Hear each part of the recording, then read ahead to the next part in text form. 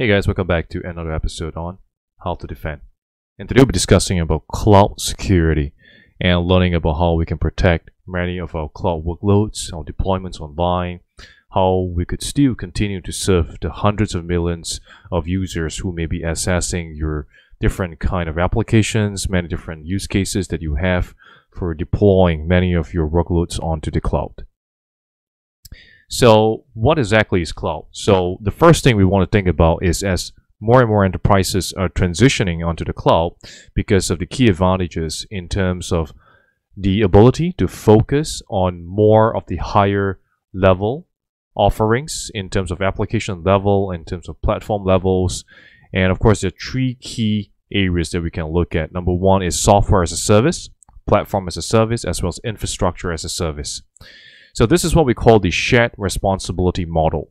So this is a responsibility that is shared together with the cloud provider. So in this case, if you're deploying, say, software as a service only, all right, so there is more specific controls that you have to put in place at the software layer.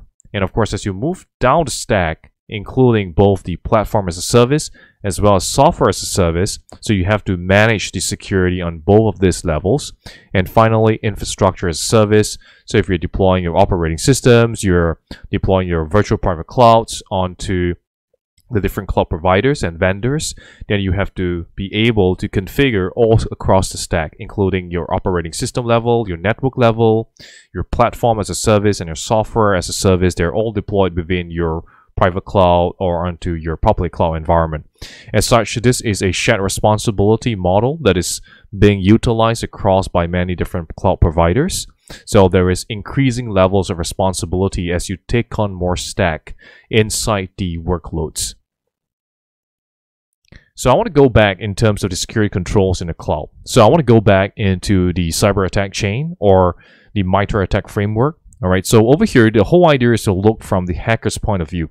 How would they continue to conduct operations, hacking operations against your cloud workloads? So again, if we look at the most left side, we have the reconnaissance, weaponization, the delivery of attacks, exploitation, installation, command and control, as well as the final part, which is on actions and objectives. So by looking at this, we can map back again. So how would the hackers be able to scan for your publicly exposed instances of workloads? What kind of services are you offering through your cloud platforms that could easily be flagged out by the hackers? What versions are those services running? And after which, those data configuration, application version numbers, operating system levels, the data path that transacts from your web application server all the way down to your databases, all of the versions and controls in it, what kind of information can they gather based on their interaction with your site, based on your interaction with your mobile application, and from there on, which provides the opening into the rest of your deployments. So what can they find?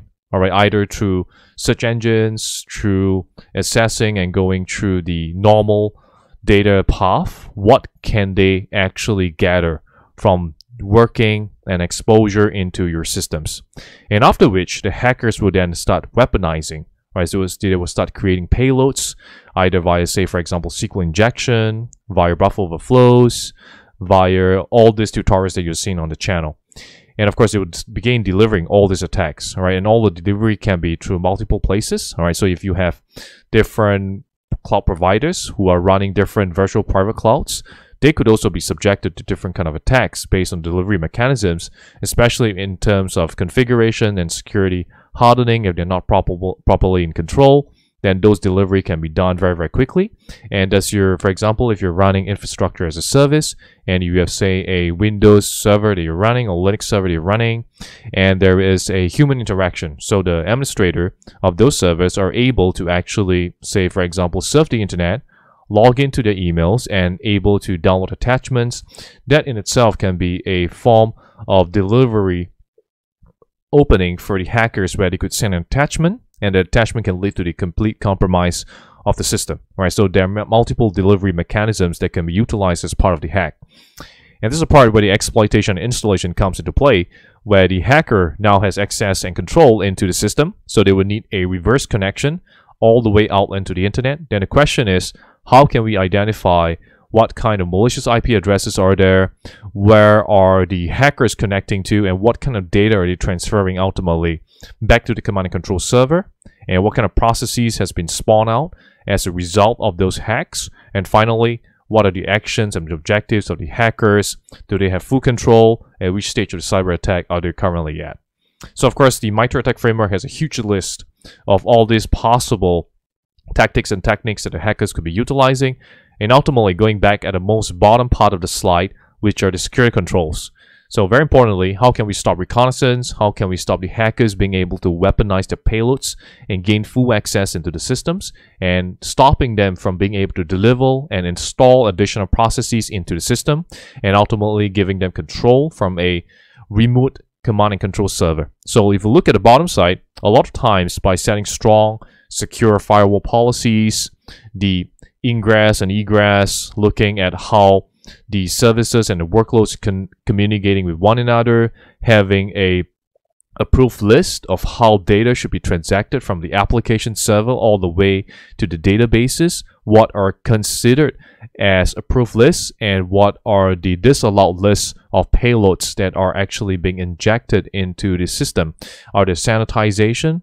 Do you have antivirus running in all your systems? Do you have configuration checks at all times against the hackers? So all this, again, ultimately we can map back to, for example, National Institute of Standards and Technology, or even under Center for Internet Security Controls.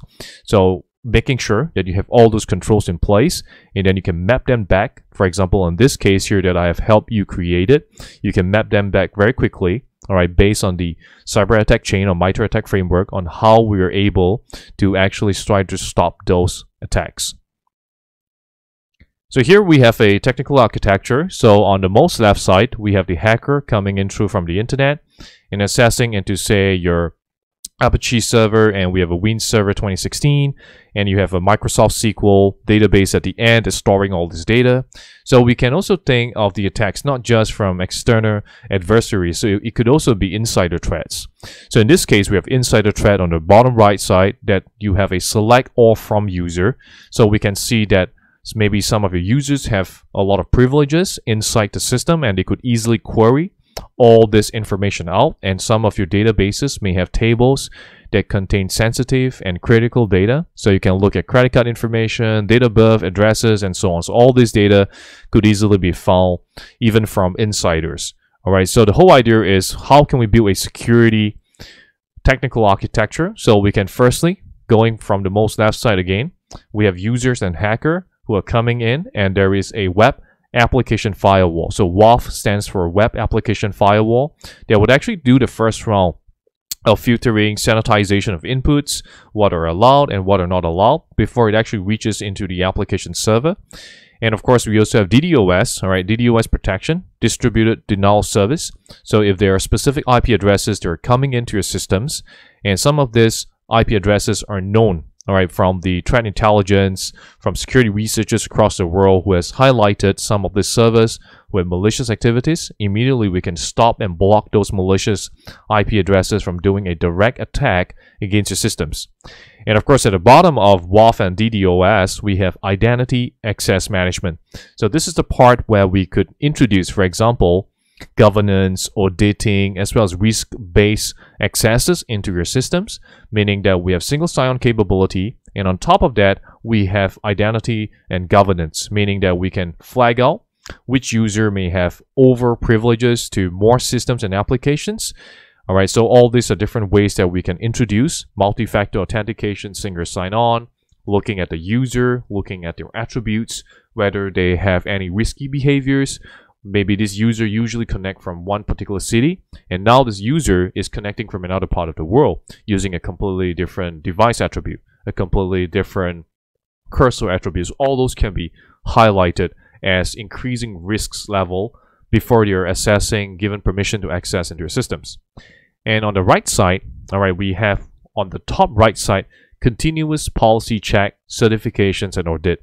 So we are able to actually audit your private cloud environment, audit across all your workloads, and be able to check out, for example, your Win server, your Microsoft SQL instance, your Apache web server, right? Whether they have any misconfiguration, whether they're out of date, All right, and all these different security checks are put in place to harden the servers that you have deployed so that you can prevent against many of those easy, simple hacks that the hackers could easily utilize. And in terms of data protection, we also have to introduce encryption or data monitoring, right? So on the most right side, if you look at the database table right now, we can see that the credit card information, the password, the mobile, they have either been masked out, meaning that the hackers or even insider will no longer be able to actually see those data, or two, they have been encrypted. Encrypted meaning that you have to manage the key as well to those encryption. All right, so it can be encrypted down to the columns, rows, levels. So all this introduction of security mechanisms are very important, because if you look at the bottom part, you have insider threat. And firstly is to look at who are the ones issuing out those queries into the database system. Do they have direct access to looking at all this private information, financial data, and we are able to stop those queries from coming in? Or at the same time, if they do get in, meaning that maybe the hackers crafted a payload and managed to bypass the WAF, Web Application Firewall, then we'll be able to very quickly, all right, even if the hacker managed to pull out all those data, all they see will be gibberish data because they do not have access to the encryption key. And finally, at the bottom right side, making sure that you have Security Operations Center running. So if you look at there's an icon there like a CCTV camera that's monitoring, auditing everything that's happening, and at the same time flagging out if there's any anomaly, if there is any possible threats coming in. So it's kind of like a CCTV capturing what everyone is doing, and on top of that, being able to flag out when there are any malicious behaviors, at which stage are those cyber attacks coming in, and also in terms of incident response.